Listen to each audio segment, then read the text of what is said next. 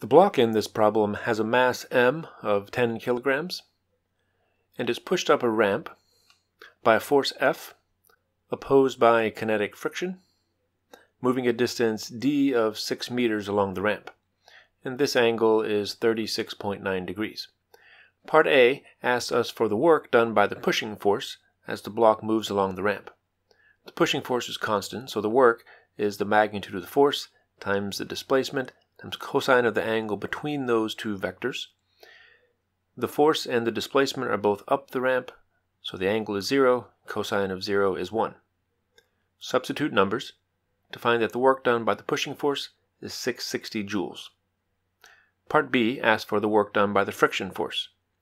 The friction force is constant as the block moves up the ramp, so that work is the force times the distance times cosine of the angle between those two vectors. In this case, the displacement is up the ramp while the friction force is down the ramp. The angle theta f between them is 180 degrees, and cosine of that is -1.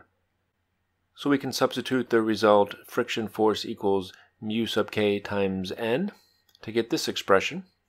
And now we need to find the normal force acting on the box. We'll find that from the free body diagram. There are 4 forces acting on the block. Weight is straight down. The pushing force is up the ramp. Friction is down the ramp, and the normal force is perpendicular to it.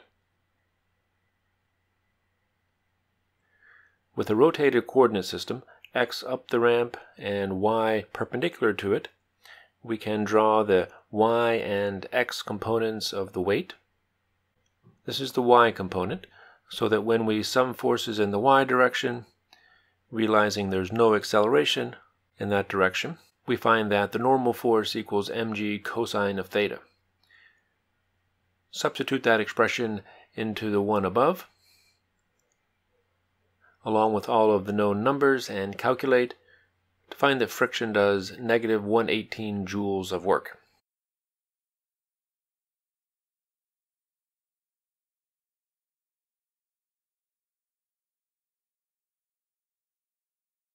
I'll move the expression for normal force up here to save it, and erase some of this to get some room to solve part C, which asks us for the change in the box's potential energy. Delta U equals mg times delta y, the change in the height, and that is d sine of theta. Substituting the numbers gives us a change in potential energy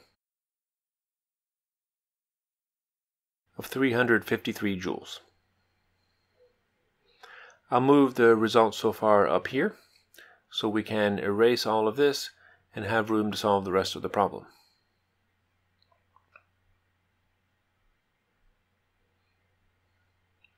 Part D asks us for the change in the box's kinetic energy using the work energy equation.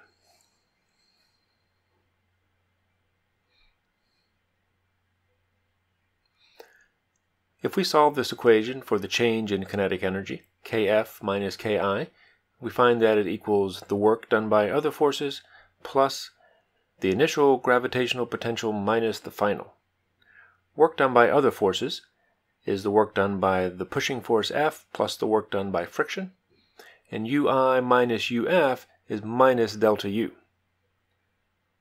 We can substitute numbers now. Calculating to find delta K is 189 joules, the change in the box's kinetic energy as it moves up the ramp. The last part, part E, asks us to calculate the same quantity, this time using Newton's second law. The sum of the forces equals ma.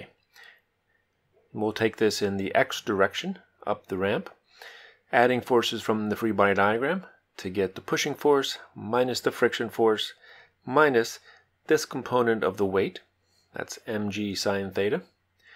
Those equal mass times acceleration up the ramp.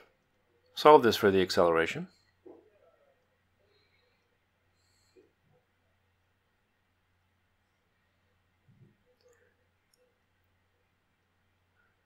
And rearrange, substituting our expression for the normal force, and then calculating with all the known values.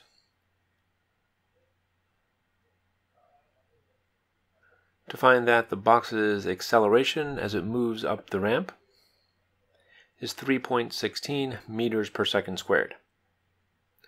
I'll draw that over here, and again erase to get some room to finish solving the problem. The acceleration is constant, so we can use the time-independent kinematic equation. V final squared equals V initial squared plus twice the acceleration times the displacement, delta x, and solve for Vf squared minus Vi squared.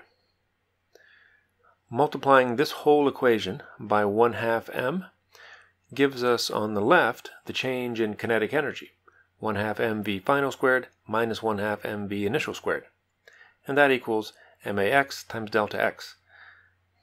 Substituting the known values gives us a change in kinetic energy of 190 joules, the same answer we got in part D to within round-off error.